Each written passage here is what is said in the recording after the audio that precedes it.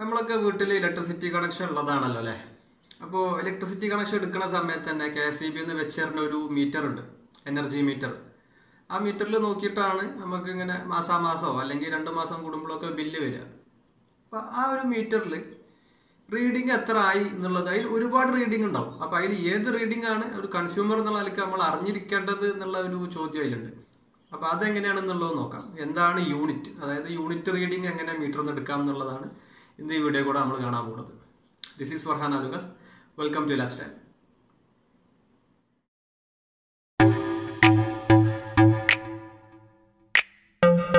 Okay, അപ്പോൾ ഇതാണ് സാധാരണ ഒരു വീട്ടിൽ കാണുന്ന energy meter. Single phase energy മീറ്ററാണ്. പഴയ മോഡലാണ്. അപ്പോൾ പുതിയ മോഡലിൽ അതിൻ്റെ ഷേപ്പിലും അതേപോലെ ഡിസ്പ്ലേയിൽ എന്തൊക്കെ കാണിക്കും എന്നുള്ള ഫംഗ്ഷനിലും കാര്യങ്ങളൊക്കെ കുറേ വ്യത്യാസങ്ങളൊക്കെ ഉണ്ടാവും. അപ്പോൾ ഇത് കുറച്ച് പഴയ മോഡലാണ്. പക്ഷേ ഏത് മീറ്റർ ആയാലും അതിൽ റീഡിങ് എങ്ങനെ എടുക്കുക എന്നുള്ളത് ഒരേ മെത്തേഡാണ്. നമ്മൾ ആ ഡിസ്പ്ലേയിൽ ഇങ്ങനെ കാണിച്ചു തരുന്ന ഒരു സാധനമുണ്ട്, അതിൽ ഏതാണ് നമുക്ക് വേണ്ടത് എന്നുള്ളത് മനസ്സിലാക്കിയാൽ മതി. അത്രമാത്രമേ നമ്മൾ ചെയ്യേണ്ട കാര്യമുള്ളൂ. അപ്പോൾ എങ്ങനെയാണ് റീഡിങ് നോക്കുക എന്നുള്ളത് ഈ മീറ്റർ മുഖേന ഒന്ന് നോക്കാം. അതാ, അപ്പോൾ നമ്മൾ ഓട്ടോമാറ്റിക്, അതായത് മീറ്ററിൽ സ്വയം കാണിക്കും ഓരോ റീഡിങ്ങുകളും. ആ സ്വിച്ച് നക്കാൻ നിൽക്കണ്ട. അപ്പോൾ ഇന്നിപ്പോൾ ഇതാണ് ഇന്നത്തെ ഡേറ്റ്, 3/4/2020.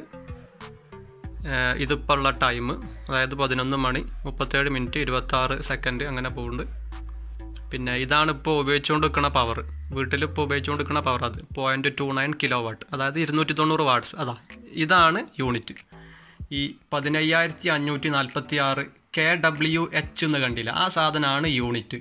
അപ്പോൾ അതാണ് നമ്മൾ നോട്ട് ചെയ്ത് വെക്കേണ്ട സാധനം.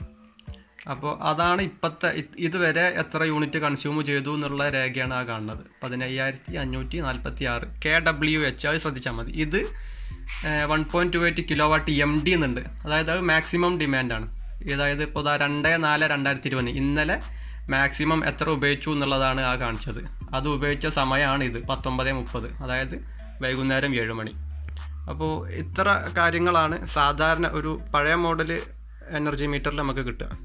അപ്പോൾ നമ്മൾ നോട്ട് ചെയ്യേണ്ട സാധനം ഏതാണ് എന്നുള്ളത് ആ kWh എന്ന് കാണുന്ന ആ റീഡിംഗ് ആണ് നോട്ട് ചെയ്യേണ്ടത്. അതാണ് യൂണിറ്റ്. നമുക്ക് ഒരു വട്ടം കൂടി നോക്കാം. അപ്പോൾ 3/4/2020 ഡേറ്റ്, ഇത് ഇപ്പോഴത്തെ സമയം 11:38 എന്നുള്ളത് ഇപ്പോഴത്തെ സമയം. പിന്നെ ഇത് നിലവിലിപ്പോൾ ഉപയോഗിച്ചുകൊണ്ടിരിക്കുന്ന വാട്ടേജ്, അതായത് 280 വാട്ട്സ് ഇപ്പോൾ വീട്ടിൽ ഉപയോഗിച്ചുകൊണ്ട് നിൽക്കുന്നുണ്ട് നിലവിൽ. ഇതാണ് യൂണിറ്റ്. ഈ കാണുന്നതാണ് യൂണിറ്റ്. kWh എന്ന് കണ്ടില്ലേ, 15546. അത് കുറച്ച് നേരം നിൽക്കും, നമുക്ക് എഴുതിയെടുക്കാനുള്ള സൗകര്യത്തിന് വേണ്ടിയിട്ടാണ്. ഓട്ടോമാറ്റിക് സ്ക്രോളിങ്ങിൽ കാര്യങ്ങൾ നോക്കുകയാണ് എളുപ്പം. നമ്മൾ ഈ ബട്ടൺ നെക്കി കഴിഞ്ഞാൽ ഈ ബട്ടൺ നെക്കി കഴിഞ്ഞാൽ ചിലപ്പോൾ വേറെ പല കാര്യങ്ങളും മീറ്ററിൽ കാണിക്കാൻ ചാൻസ് ഉണ്ട്. അപ്പോൾ അതെന്താണെന്നുള്ള നമുക്ക് ചിലപ്പോൾ പെട്ടെന്ന് മീറ്ററിനെ പറ്റി ഒരു ധാരണ ഇല്ലാത്ത ആൾക്ക് അങ്ങനെ പെട്ടെന്ന് മനസ്സിലായിക്കൊള്ളുന്നില്ല. തൽക്കാലം ഒന്നും നിൽക്കണ്ട, ആ സ്ക്രോളിങ്ങിൽ മാറി മാറി ഇങ്ങനെ വരുന്നതിൽ kWh എന്നുള്ള സാധനം എന്താണ് എന്നുള്ളത് എഴുതി വെച്ചാൽ മതി. അപ്പോൾ നിലവിൽ ഇപ്പോൾ ഉള്ള റീഡിങ് നമുക്ക് മീറ്ററിൽ നിന്ന് കിട്ടും. പഴയ റീഡിങ് എത്രയാണെന്നുള്ളത് പഴയ ബില്ല് നോക്കിയാലും മനസ്സിലാവും. എന്നിട്ട് അങ്ങനെ ഇപ്പോഴത്തെ റീഡിങ്ങിൽ നിന്ന് പഴയ റീഡിങ് മൈനസ് ചെയ്ത് കഴിഞ്ഞാൽ നമുക്ക് ടോട്ടൽ യൂണിറ്റ് എത്ര ഉപയോഗിച്ചു എന്നുള്ളതും കിട്ടും. ഓക്കെ, വീഡിയോ കണ്ടിട്ട് മനസ്സിലായിട്ടുണ്ടാവുമെന്ന് വിചാരിക്കുകയാണ്. അതായത് ഒരു നമ്പറും കൂടെ kWh കിലോവാട്ട് ഹവർ, ആ നമ്പറാണ് നമ്മളെ യൂണിറ്റ് എന്നുള്ളത്. അതായത് നമ്മളിപ്പോൾ വീട്ടിൽ എത്ര ഉപയോഗിച്ചു എന്നുള്ളത് ആ യൂണിറ്റ് ആണ് ആ നമ്പറാണ് നമ്മൾ ഉപയോഗിച്ച എനർജീൻ്റെ അളവ്. അപ്പോൾ ആ നമ്പർ നോക്കുക, തൊട്ട് മുന്നത്തെ ബില്ല് നോക്കിയാൽ മനസ്സിലാവും പഴയ യൂണിറ്റ് എത്രയാണ് എന്നുള്ളത്. അപ്പോൾ പുതിയ യൂണിറ്റിൽ നിന്ന് പഴയ യൂണിറ്റ് കുറച്ച് കഴിഞ്ഞാൽ നമ്മൾ ടോട്ടൽ എത്ര ഉപയോഗിച്ചു എന്നുള്ളത് മനസ്സിലാവും. ശ്രദ്ധിക്കേണ്ട കാര്യം, ഞാൻ വീഡിയോയിൽ കാണിച്ചത് പഴയ ഡിജിറ്റൽ മീറ്ററാണ്. പിന്നെ പുതിയ ഡിജിറ്റൽ മീറ്റർ ഉള്ള ആൾക്കാരെ സംബന്ധിച്ചിടത്തോളം കുറച്ചും കൂടി അധികം കാര്യങ്ങൾ അതിൽ കാണും എന്നുള്ളതാണ്, അല്ലാത്ത വേറെ വ്യത്യാസങ്ങളൊന്നുമില്ല.